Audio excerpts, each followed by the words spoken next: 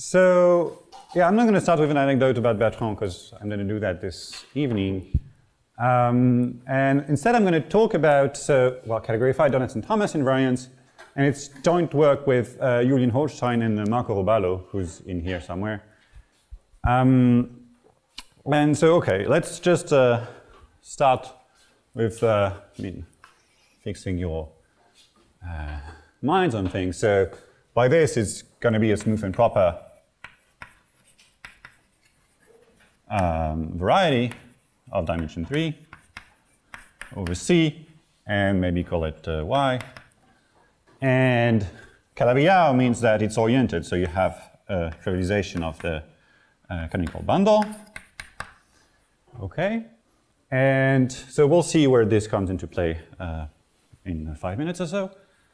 And what are Donaldson-Thomas invariants? Well, the idea is that you want to count sheaves on your Calabi-Yau threefold Y, and in order to count those sheaves, counting sheaves on Y, and in order to count those sheaves, what you compute actually is some volume of a moduli space. So this is the volume of this M, and this M is going to be some moduli space, so typically the moduli space of coherent sheaves on Y. And in order to have this well defined, and you have to impose some conditions on your sheaves. So typically a stability condition, maybe you fix a determinant. This is not going to be relevant for my talk, but just for background. And the point and the relation with derived geometry, which, well, somehow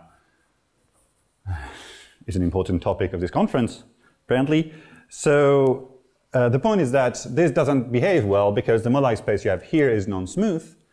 And one way to say that in terms of derived geometry is to say that you have to replace this moduli space by a derived version. And so this comes as, as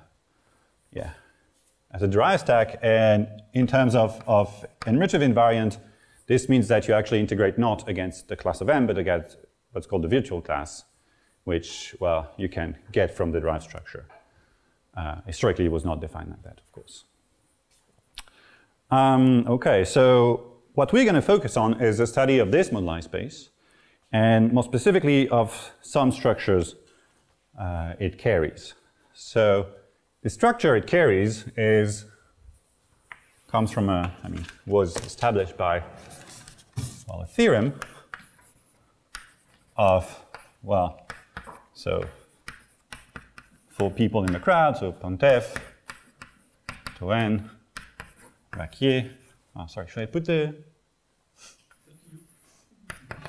and Rizzosi. Sorry, so yeah.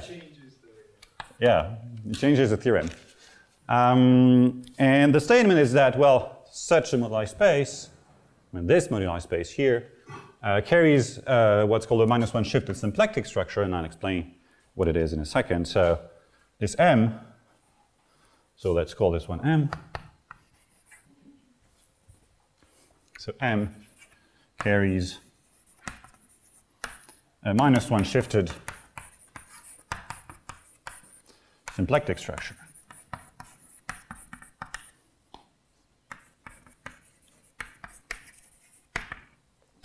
Okay, so what this means is, well, symplectic structure is a two-form, right? So I want a two-form. I look at the tangent of M. Because M is actually a derived stack, I have a tangent complex. Well, and I want a two-form. So I map like so, choose a sheaf of function, and it has to be shifted, so I just add a shift. And in this instance, well,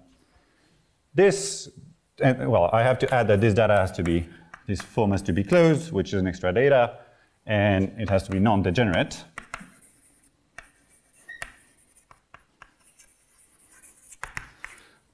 Which means that it induces equivalence between the tangent and its dual, the cotangent complex. Okay, and so in this instance, this duality here is induced by said duality. So here you have F, a Korean sheaf, on y may be satisfying my constraints sigma over there. But it's not necessary at this point. I can drop it all the way. The tangent here, which you can compute at this point, is going to be the ring of endomorphisms of f, the derived ring of endomorphisms of f with a shift of 1.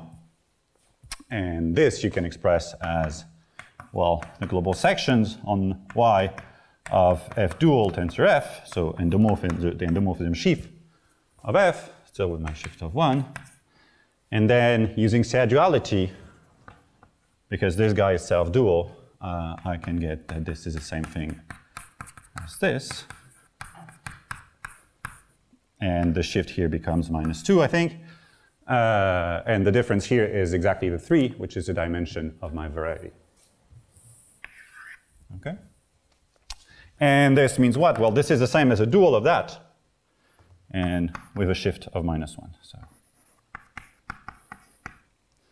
Okay, so it's really duality that makes this a symplectic structure.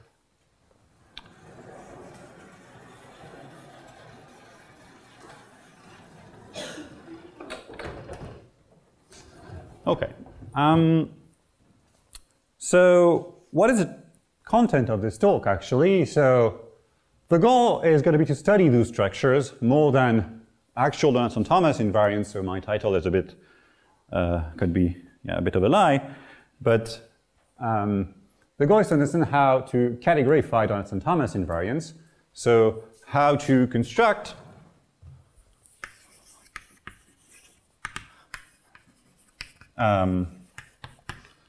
well, more refined invariants than the numbers you could get by computing those volumes. So more refined invariants. Well, things that look like that, so explicitly -1 shifted symplectic things.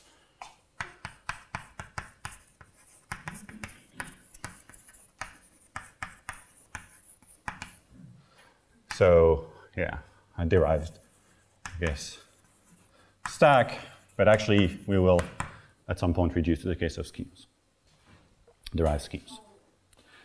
And what kind of invariants could you actually look at? So typically what we can obtain is something like a previous sheaf, which was constructed by Brav, Boussy, Dupont, Joyce, Zendroy. And we could try to do something more, something like sheaves of categories.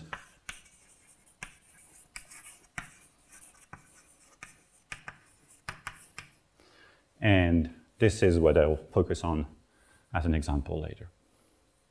And you could do other invariants. And, I'll explain exactly what you need to construct invariants from a specific perspective. Okay, so here is my plan. First, I explain the strategy. 2, I explain what the indeterminacies are.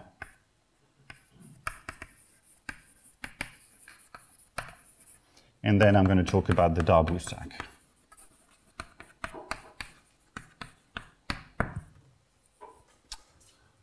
Okay. So first, the strategy. And the strategy,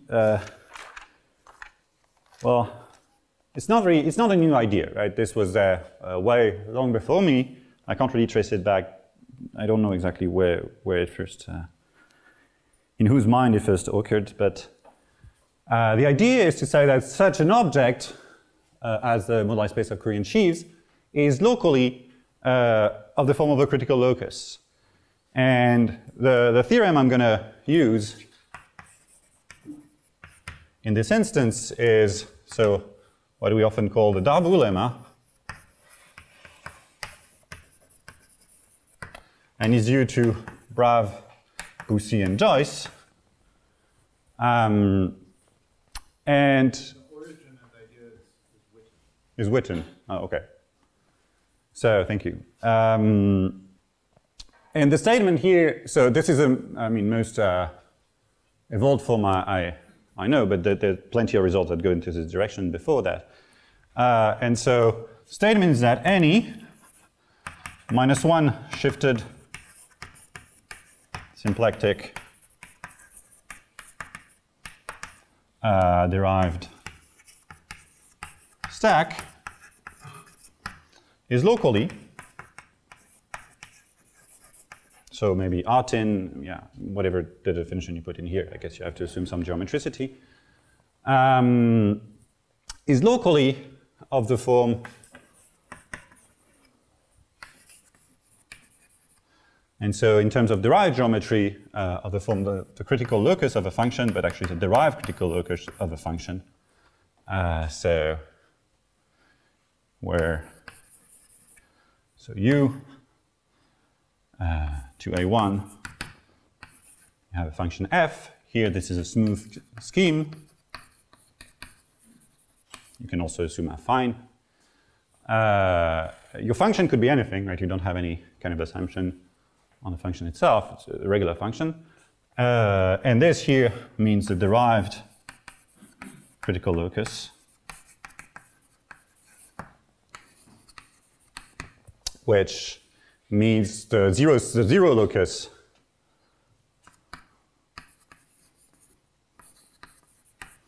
of, well, df, right, which is a section on U of the cotangent bundle.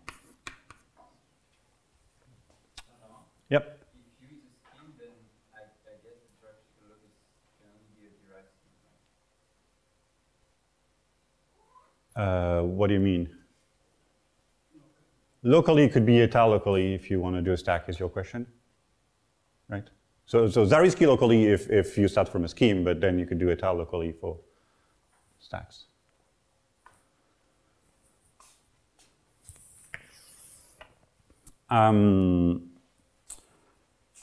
Okay, so the strategy is, well, to say, okay, I know what those objects, -1 shifted symplectic stacks, look like locally. They look like a critical locus on something. So locally, I could find such pairs, U and a function. And what I want to do is say I can take invariants of those pairs, an invariant of UF that somehow is supported on the critical locus, and glue it into something global on my -1 shifted symplectic stack. Okay? So this is exactly what we'll do on the next board.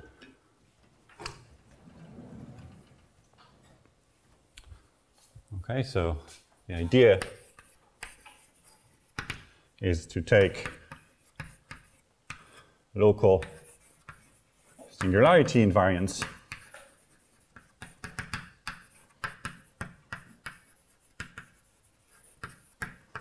of pairs UF and glue them.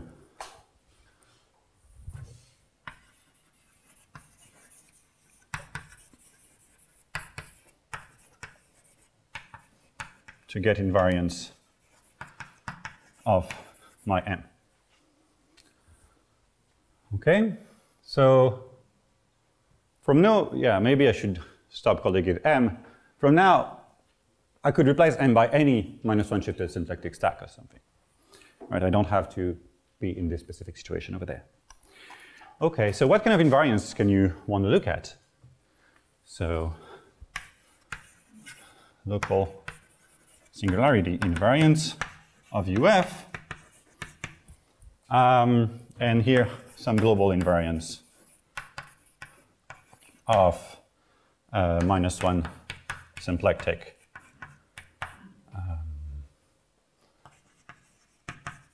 derived stack.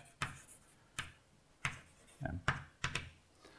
Okay, so well, what is maybe the first singularity invariance you ever learned of is probably the Milnor number.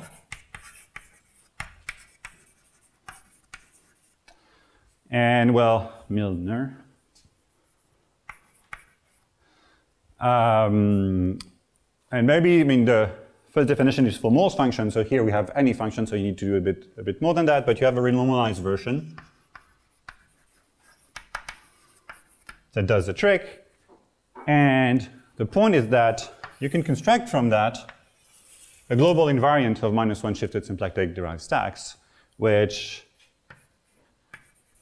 mu m, so it's going to be a function, a z-valued function on m, and well, at this point, if I write something like that, the derived structure doesn't matter at all anymore, right? So you could really think of it as a map from the underlying Artin stack. And this is the Behrens function. So of course, was not constructed through derived geometry, right? It was constructed in 04, I think. And what's important by this function is that you can recover the actual numerical invariance that I wrote over there. So the Donaldson-Thomas invariance can be recovered as some weighted Euler characteristic of this function. Okay, so from there you actually recover Donaldson-Thomas invariance. I think what actually Behrens showed is that this function only depends on the underlying closed form, underlying form, not the enclosed. Yes, yeah, correct. Correct. But yeah, symmetric though. Yeah. Actually, the definition is more general. Like the definition is for very, very general stacks, and it happens to compute the right thing if you have a symmetric perfect obstruction theory. In fact, only depends on in the scheme case, just the scheme. There's no extra data. Ah. Yeah. And then the theorem is that it coincides with this. Yeah. If it happens to this form. Okay, so you can get back your Donaldson-Thomas invariance with this idea. You can want to look at other invariants here. So another thing you can do is take vanishing cycles.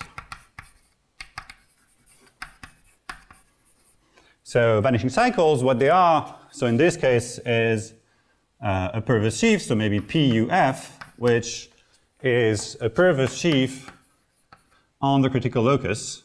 And yeah, again, whether I consider or not the derived structure doesn't matter here. So you have a perverse sheaf on the critical locus. A priori it's a perverse sheaf on U, but it is supported on the critical locus, so here you go. And this you can glue to what we call Joyce's perverse sheaf.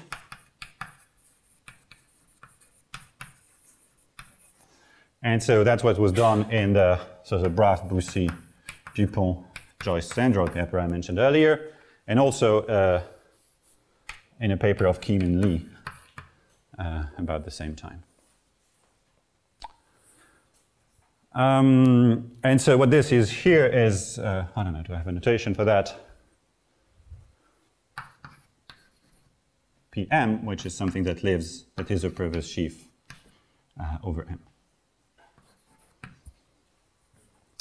And now what I want to do is, sorry.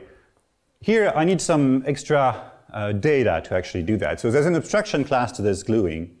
And the abstraction class, the vanishing of this abstraction class means the data of an orientation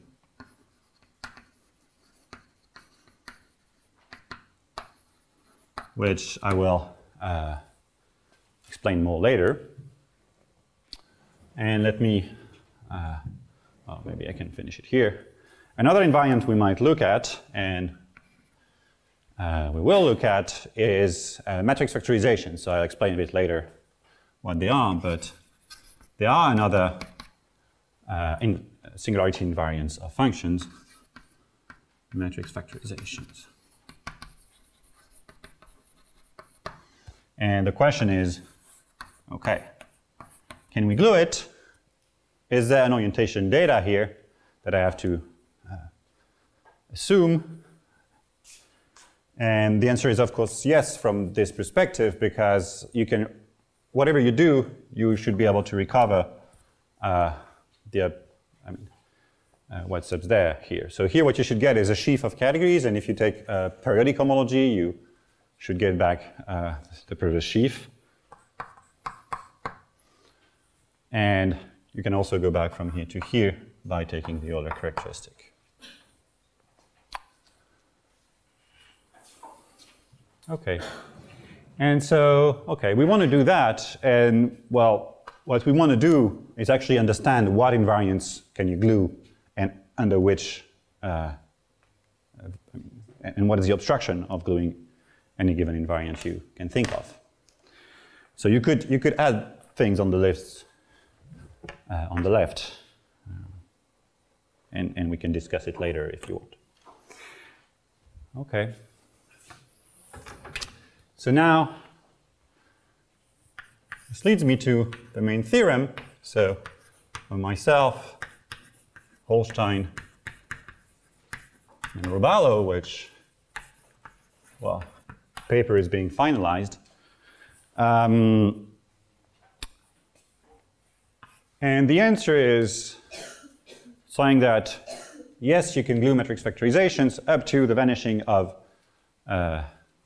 up to some orientation data, but the orientation data is a priori a bit more evolved than what you had before. So I'm going to state it like this, is that matrix factorizations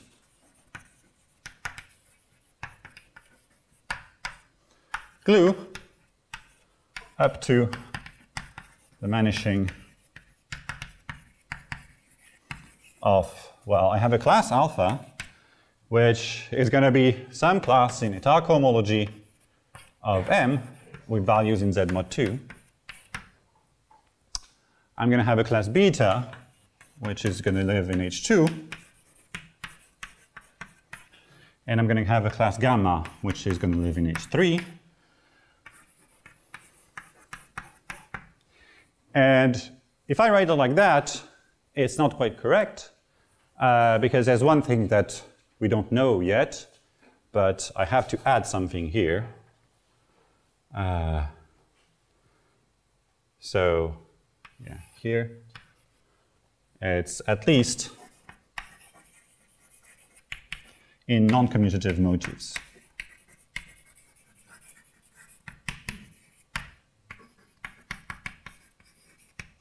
And I explain later where the problem comes from and why you need to go to non-commutative motives. It is not such a big deal because there are, I mean, a lot of invariants you can take from this gluing in non-commutative motives, right? Any realization is going to give you some invariants you can glue. And the second half of the theorem, I guess, is that we also recover BDDJS and Kim-Lee sheaf up to, well, beta equals 0. Okay, so we have three classes here and only one here, which the vanishing of which is my orientation data. And in this case, beta equals 0 is the same as the existence of a square root of the canonical bundle of M. Okay, so my orientation data is the data of the square root of the canonical bundle. Isn't getting this as a non-commutative motive less than constructing this sheaf as a motivic sheaf? I mean, no. You can realize a non-commutative motive to motives. Sees the kind of folded Hodge filtration. No. I mean, you can't recover the Z filtration. You get the two-periodization of the run, right? Oh yeah, but already there. Even if you have the entire sheaf, you can only get the two-periodization. I think what you meant is that from the non-commutative motif, you can recover a BU module in. Yes. So it's like a two-periodic motif. Yeah, sure. But you can't recover the Hodge filtration on vanishing homology, like the full Hodge filtration. Some two-periodization of that, I guess.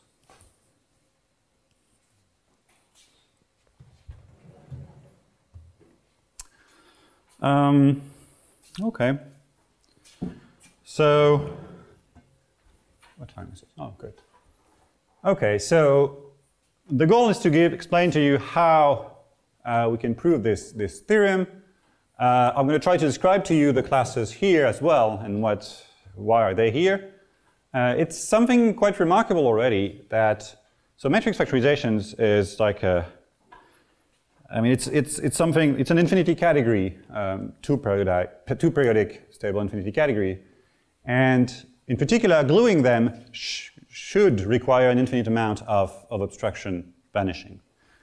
And it turns out that only 3 of them are necessary, which is quite. I mean, I was amazed. Okay, and so let me try to explain to you where they come from and describe what the indeterminacy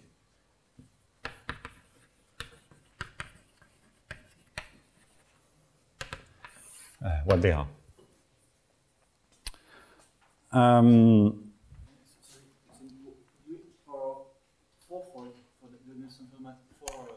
Yes. What do you expect this class is like H4, or what do you expect? We can talk about this later. So for 4 folds, what you get is a -2 shifted symplectic structure, and the local description is a bit more subtle than that. Okay, but like the strategy should also give you something. I haven't looked at the specific invariants you would get here, the specific obstruction classes you would get there. I mean, the local model is not just a function on something, right? So what even would you put as matrix factorization is not clear. I mean, I'm sure you can cook up something, but I haven't thought of it so much. Okay. Yeah, so first let me tell you in a very short nutshell what matrix factorizations are. So if I have a function u, a function f on some smooth scheme u, I can associate to that so matrix factorizations on u, and what those are, what this is the category of pairs of vector bundles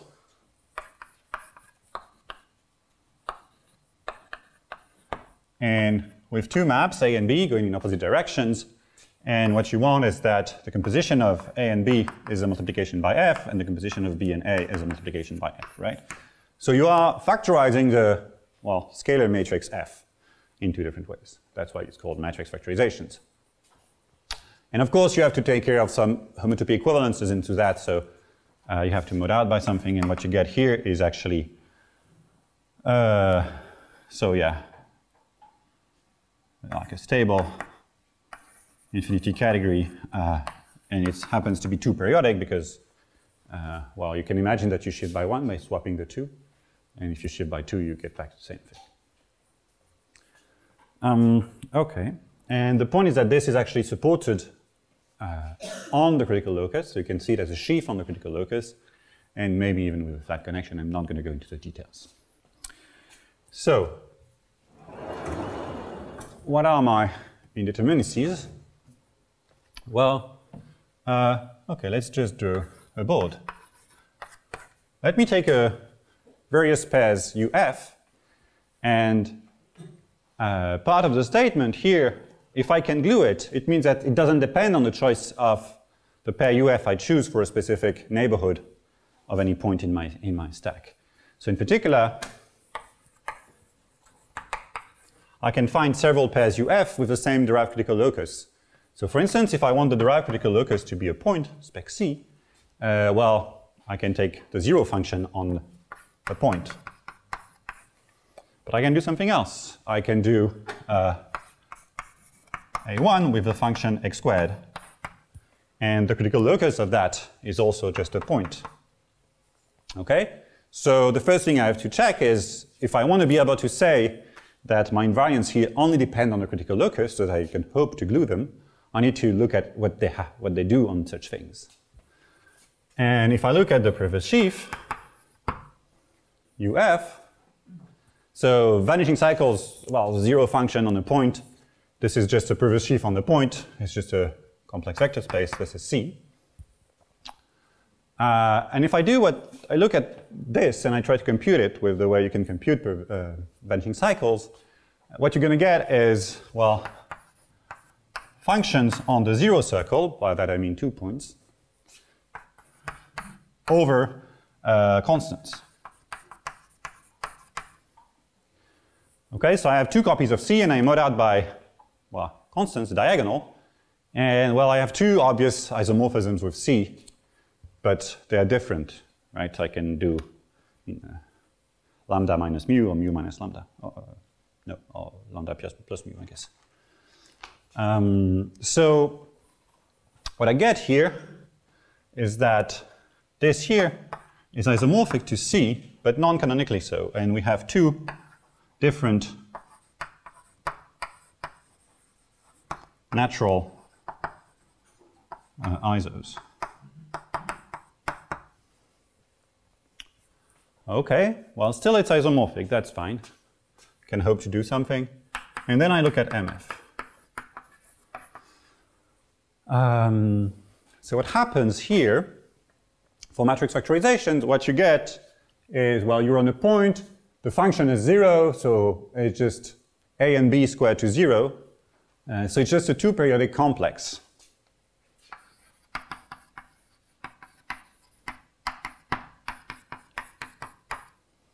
Two periodic complexes.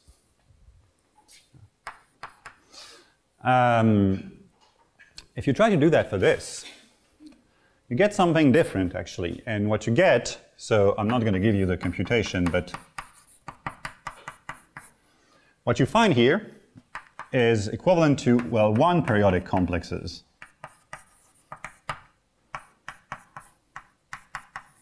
Which means one vector bundle equipped with an endomorphism that squares to 0. And, well, those two things are just different. So, okay, this seems to be saying that there's actually no reasonable ground on which I could glue this matrix factorization unless I resolve this problem here. I also have to resolve this problem here in this case. But let me go a bit further first and explain to you what happens. Right, I can do that with more variables if I want, right? So let me do that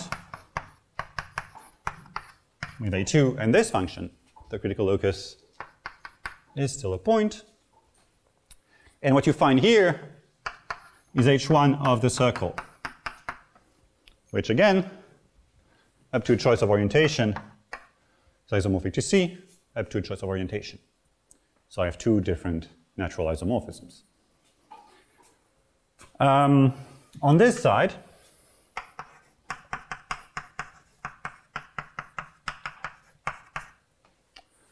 you actually get something that is isomorphic to two periodic complexes, but again, in a non-canonical way. And the way you decide here is basically you need, so this is just a quadratic vector space of dimension 2, and the data you need to provide such a thing is a maximal isotropic, so the data of a Lagrangian in, well, C squared with the quadratic form.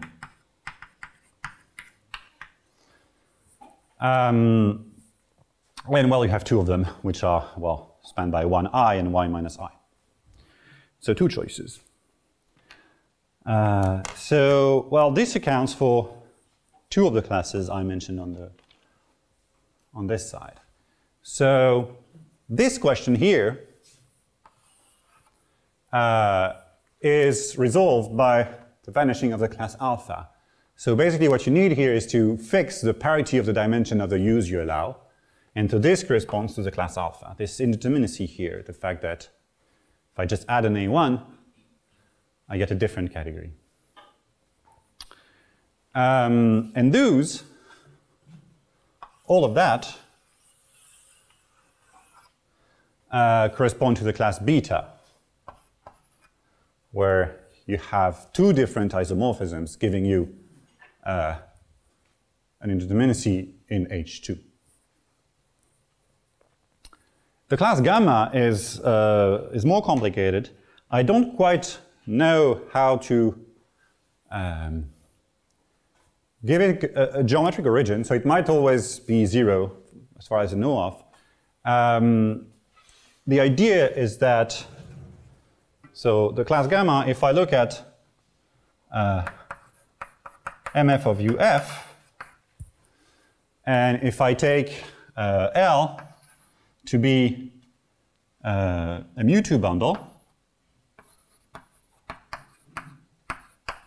okay, so it's a line bundle that squares to O, then I can take any matrix factorization, I can tensor it with L. And this gives me an automorphism of this category. And this additional automorphism is what gives this class gamma. And again, I don't know where it comes from on the geometric side, so it might always be trivial. I don't know. I doubt it, though. Okay. So this gives you gamma.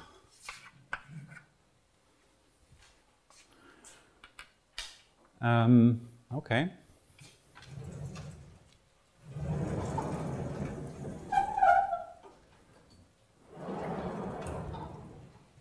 Now, there's another source of indeterminacy, which I'm going to mention now, and which has a geometric origin and is going to be key in the next section, and also the reason for the at least in non-commutative motives is that, well, you could have automorphisms of UF that are the identity on the critical locus. And if they act like that on UF, and if they act on your invariant non-trivially, then you can't glue. So here what happens is, look at this example. So I'm going to cheat a little bit and not take a smooth scheme, but a formal smooth scheme. So this is just a formal spectrum. I mean, you could make it in a smooth scheme, but it's not. There is a smooth scheme on which it works. So I look at this formal smooth scheme, and I look at the function f that is given by x3 plus y to the n, with n greater or equal to 3. And my claim is that there are automorphisms of this thing that fix the critical locus. So the critical locus is a fat point around 0. So it's a 0 locus of d of x squared and y n minus 1. And so you have automorphisms of that. And namely, there's one automorphism that bothers me. Namely, I can do this, and I can do this. So let's do YH, where H is, well, let me write the formula, but it doesn't. It's just the one that actually gives you something.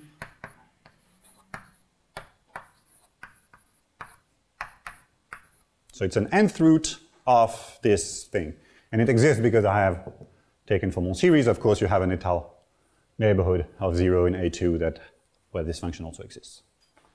And you can check that this is an isomorphism, an automorphism of this, and it fixes the critical locus. It's the identity on the critical locus. So it has to be the identity on my invariance, otherwise I have no hope. And this is not, I mean, this is the one thing we don't know for matrix factorization. I'll come back to that in a minute. So, okay. So what happens if it acts non-trivially from the category of matrix factorization? We don't know. I don't know. It's not clear. It's not clear. So, so the examples we can compute act trivially, and the examples, well, the ones we can't compute, I don't have anything clever to say about them. So, okay. Those are the indeterminacies you have to fix. And the point is that those are the only kind of things you have to actually handle. And this is the main theorem, and it's going to be the statement of the third section.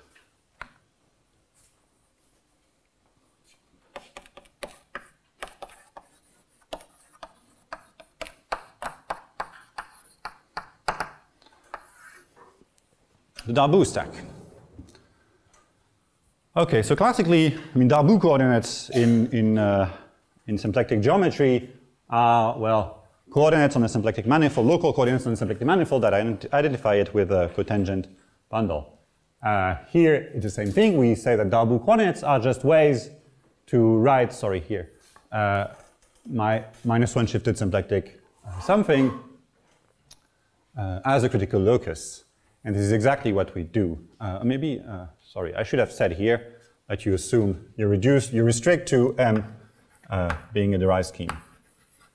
Okay, we haven't done the details of extending to derived stacks, Artin stacks, although like formal geometry methods should do that for you. So by scheme, you mean it includes the M stack? Yeah, sure, yeah. The universal stacks are fine. I mean, étale descent is fine, smooth descent is not.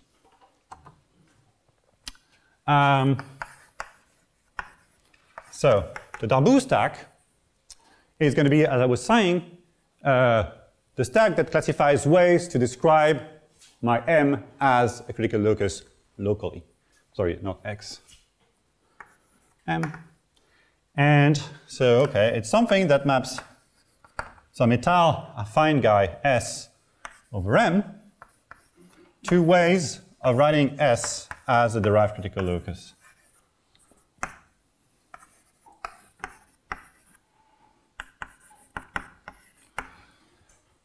Now, I want this to be a functor. So there's one technical thing here that makes what I said so far a bit not true, which is the fact that in order for that to be actually functorial when I restrict, for instance, to a smaller s, I actually need to allow something different here. So actually this guy is going to be a formally smooth formal scheme.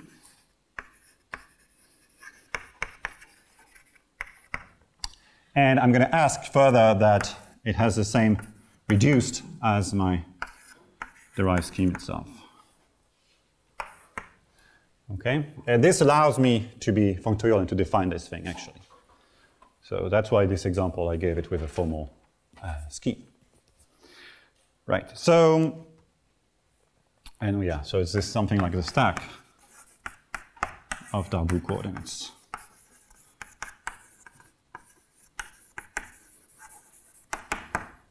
So it's a stack on the small étale site of M, but the details are not important now. Right, so, okay, I look at the ways I can write my critical locus as a critical locus, I mean, my -1 shifted symplectic scheme as a critical locus of something on the left.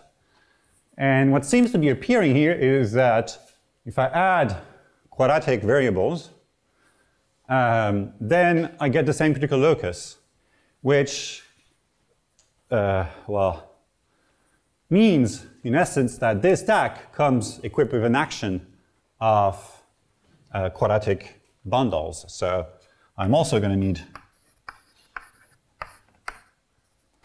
this thing, and I'm going to put a nabla here because I need a connection, which is the stack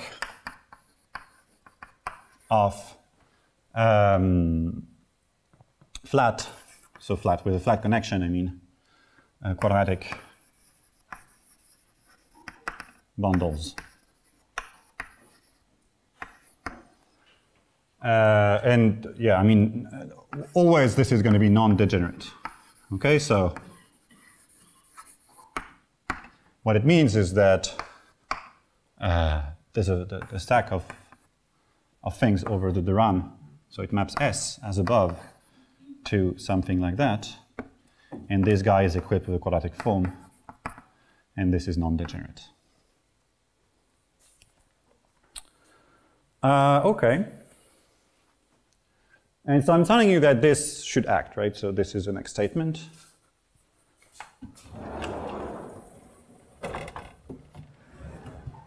And the goal is to describe the quotient.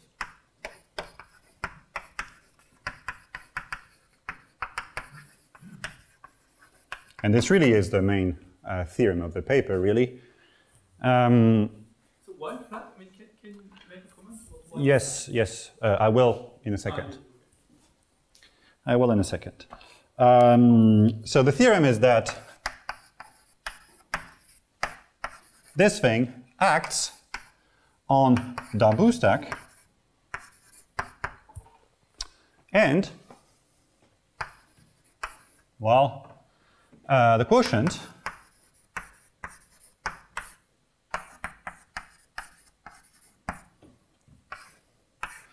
I want it to be contractible. Sorry, I forgot my nabla. But it's only true up to A1 homotopy. So something like that. So I take the quotient stack and I impose some form of A1 homotopy invariance, which is to account for this kind of situation. Namely, this map is not the identity, but if I plug in a little t here, and maybe, I don't know, 1t here, 1t square here, and 1t cube here, or something, I have an A1 family that deforms this automorphism to the identity. Okay, so as soon as I know that my invariant maps isotopic automorphisms to the identity, to the same map, I win. So this is why this A1 is here. Sorry, but these are all the automorphisms of this guy? No, you have other ones.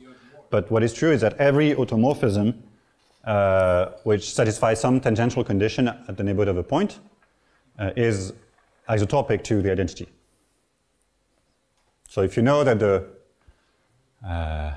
you pick a point in your critical locus, and if you know that the tangent map at this point is given by a matrix with ones on a block matrix with 1, 1, and maybe something up there, then it's isotopic to the identity. Which is the point of this exactly one. It's saying that the pi 1 of that is trivial, what I just said. Okay. Yeah, so question of Bertrand. Why do I need flat? Well, to get the action. So the action is given how? Well, if I have, it's also the reason why I need, one of the reasons I need this condition is that I have a quadratic bundle over S de Rham, and S de Rham is the same as U de Rham. So I use the flat connection to extend to a quadratic bundle on U. So I have a map from U, and I have QU, which is a pullback of that. And well, this here, equipped with a function which is F plus Q, is the image of Q and U by the action.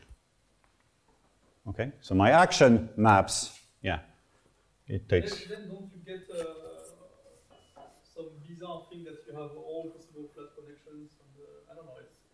So we have to restrict and ask that those are actually locally trivial, so that there is that locally can trivialize both the connection and Q at the same time. Okay, so yes. So there are some details there. There are some details there. Yeah. We have to ask that. So locally, I could trivialize Q, or trivialize the connection, but not both at once. So we ask that we can. Okay. It's an assumption we add. And locally, in the yeah.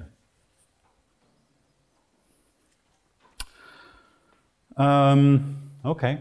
So what's the point of this theorem? Well, it's a corollary that I should. Is that, well, any invariant such that, well, satisfying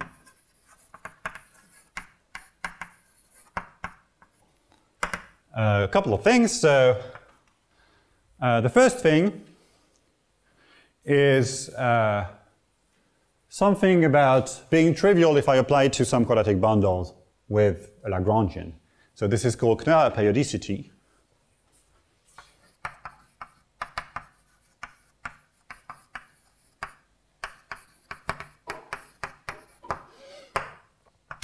I need to have Thom-Sebastiani isomorphisms. So what it means is that basically when I apply my invariant to this action, I get an action of the image of whatever I had here. And one last thing is some weak form of A1 invariance.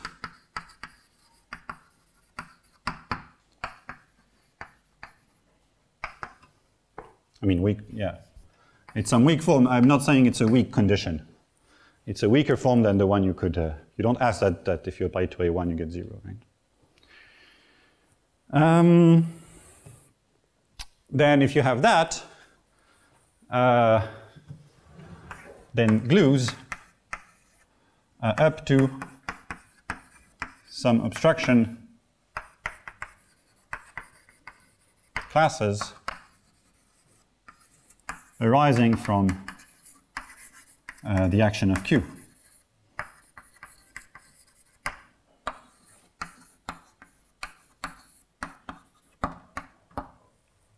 And I'll give you 2 examples. So we'll do 2. I'm a bit sad I have to erase something.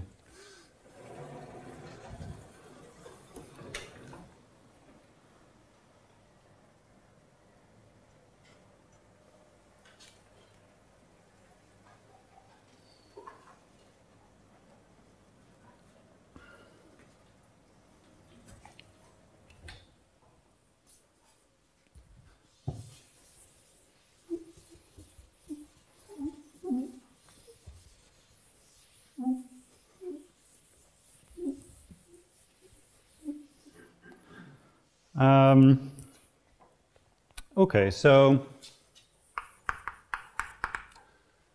example, and the goal is to give you a hint as to what this means and how you get what the obstruction classes are.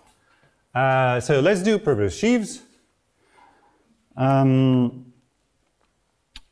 Okay, so you have this stack of Darboux coordinates, and the point of this stack is that your invariants, over there, can be seen as mapping out of this stack, right? If I have a way to write x as a critical locus, then I actually have an invariant, which is, if I fix a way to write it as a critical locus, if I fix a u and f, I have an invariant.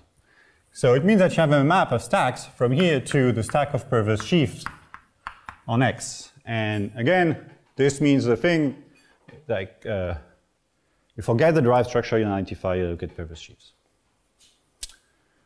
And you have something that maps UF to P of UF. And that's a map of stacks on the small état site. And you have your action of quad. Sorry, X is M. Have I done this a lot? You have the action of this monoid of quadratic vectors, quadratic bundles. And the point is, what you have to understand what the obstruction classes are, is what does it act by here. So to say that you have something like that that would be equivariant is exactly the Tom Sebastiani condition over there. And what you get here is B mu2. And the map here is the determinant. So a quadratic bundle acts on the purpose sheaf by its determinant. And this is your class beta, which I don't know what the color was, but I guess purple. So this accounts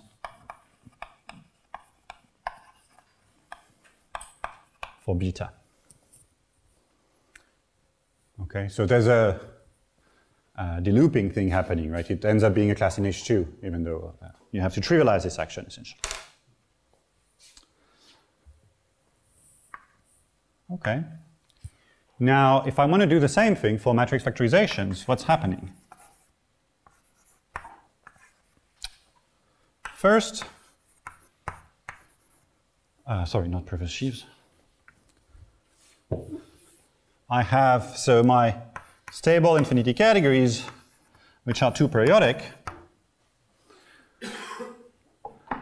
And what I'm going to have actually is a stack thereof, M.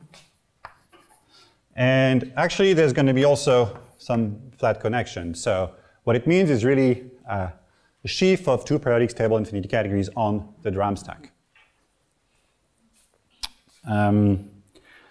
And okay, now look at the quadratic action.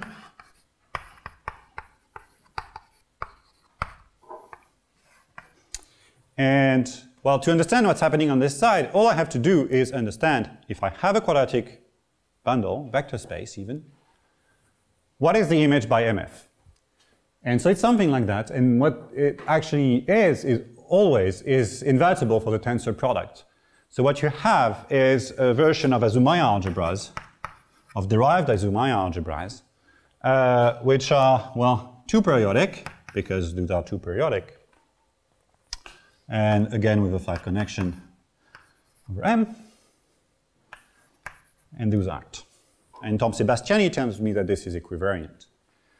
So the goal is to understand and give you the three classes over there, is to understand this stack.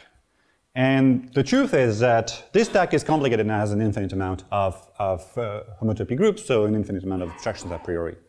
But what is the trick is that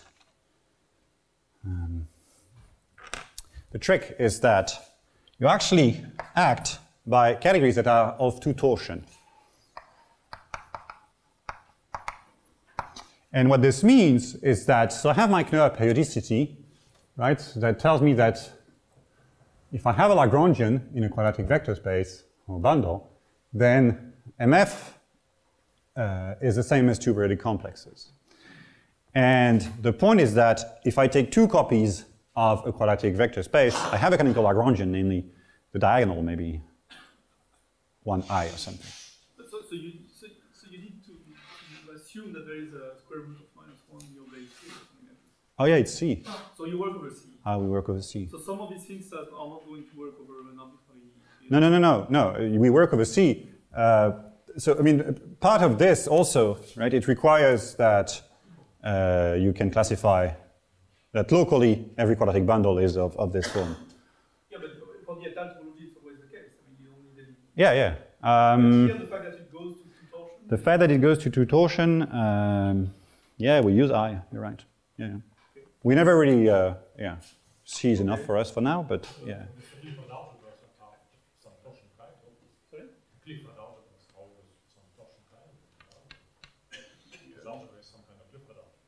Yeah, but I mean, if you want a Lagrangian in x squared plus y squared, you need I. Yeah. I don't know. Okay. Yeah. No, you need I. I mean, yeah, here obviously, right? So this is really what's happening, right? You can twist it as much as you want. You need this Lagrangian there, so you need I. But yeah.